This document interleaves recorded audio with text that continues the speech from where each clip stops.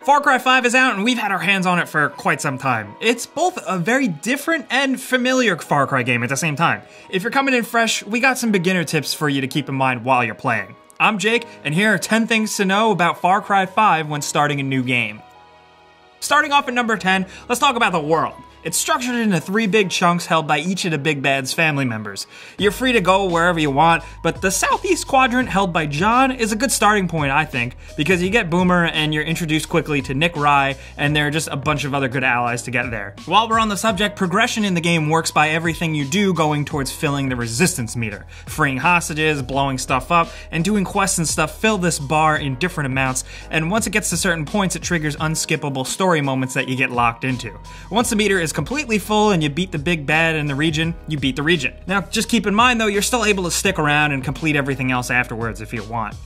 But coming to number 9, something very different about this Far Cry is just how a lot of it works systems-wise. Far Cry 5 handles progression very differently than the previous games. You're not climbing towers and filling your map with stuff to check off. Here, there's no mini-map, and it's all about more discovery and organic progression to move forward. This means to find things to do, you have to come across stuff in the world. Thankfully, there is always stuff, but it just means you gotta be active, you gotta pay attention.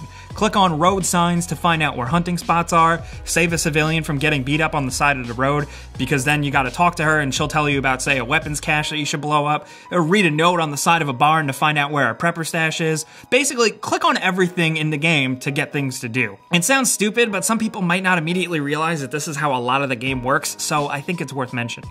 Now at number 8, you should learn how to use friends very quickly. Fangs for hire and guns for hire are extremely important here. If you played Metal Gear Solid 5, think of the way those allies work similar here, especially when you want to go in quiet and stealthy. Get Boomer first, he's the dog. Head south from the starting island and set him free, because then he can creep around and mark enemies for you that you may have missed, and then when shit hits the fan, he can down bad guys for you. Grace Armstrong is worth it too if you head west to the Lamb of God Church. She's good to bring around just because she's sneaky and she can snipe headshots from a good distance. You then can also go with more fangs for hire, like Peaches the Cougar or Cheeseburger the Bear, who can really mess stuff up in a firefight, as well as this crazy blow lady and Nick Rye, who can give you air support. There's a lot here to help you out. Not only that, you can recruit random citizens to help you as well, and if you use them for a while, you'll unlock certain perks that make them stronger in a fight. Now at number 7, definitely seek out prepper stashes. Don't ignore these stash side missions, because not only are they a good way to earn cash and skill points, but also because they're just creative,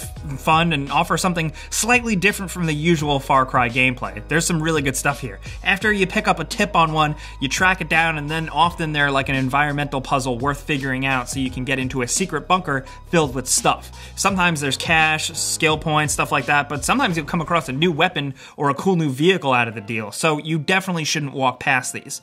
Now next at number 6, this is a small one, but you can actually throw your melee weapon. It took me a second to realize this. Maybe I'm stupid? I don't know, it took me a while to actually realize it, but it works really well if you're desperate. Maybe you have no ammo and you're trying to get a stealth kill. You can pick it right back up after you kill someone, or keep in mind, even if you lose it, there are melee weapons pretty much everywhere in the world, so you'll be fine.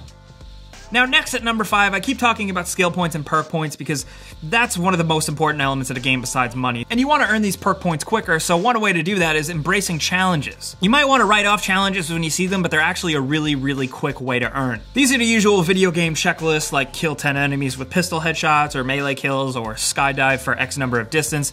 Keep these in mind as you play because there are a lot of them and they are a real easy way to get perk points fast.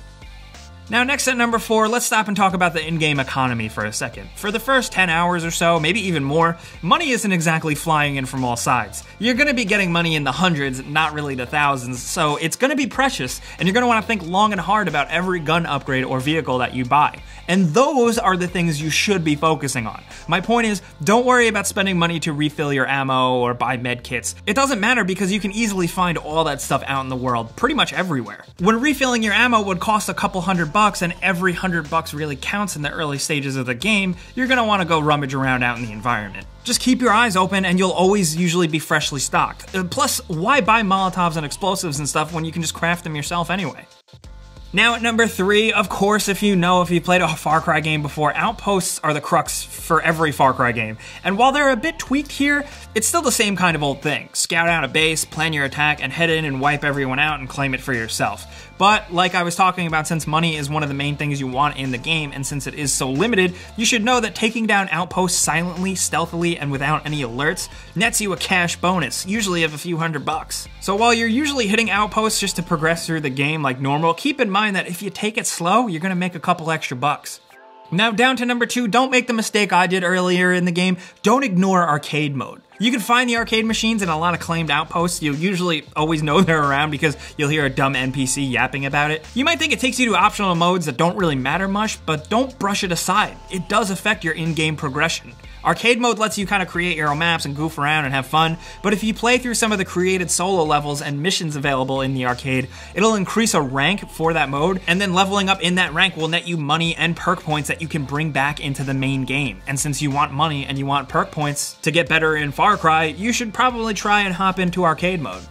And now at number 1, let's keep it simple, but we've been talking about perks and we've been leading up to all the ways to get perks, and how should you spend them? This perk system or skill tree is really just how you get better in the game. Most perks are unlocked from the start, so you can really just spend them on whatever you want. It's truly up to you on however you want to spend it, but I got a couple you should work towards first. First, I would recommend more health with Health Boost 1 because the game world can really be pretty harsh and you're always getting shot at, almost constantly. Also, you gotta save 8 points, but the additional holster is an almost absolute must because you feel extremely limited at the start of the game with only 2 weapons to hold. Then of course there's Grappling Hook and Parachute that are good early on because it really opens it up to a true Far Cry feeling game where you can get around much better, so it's worth considering. Other stuff like the fishing minigame, that's fine, but do you really need to spend perk points onto it early on? I don't think so. It's up to you, but I definitely think more weapons, more mobility, and more health are the most important things to focus on. But that really leads me to the end. Those are 10 quick tips we think you should know before going into Far Cry 5 when you're starting a new game.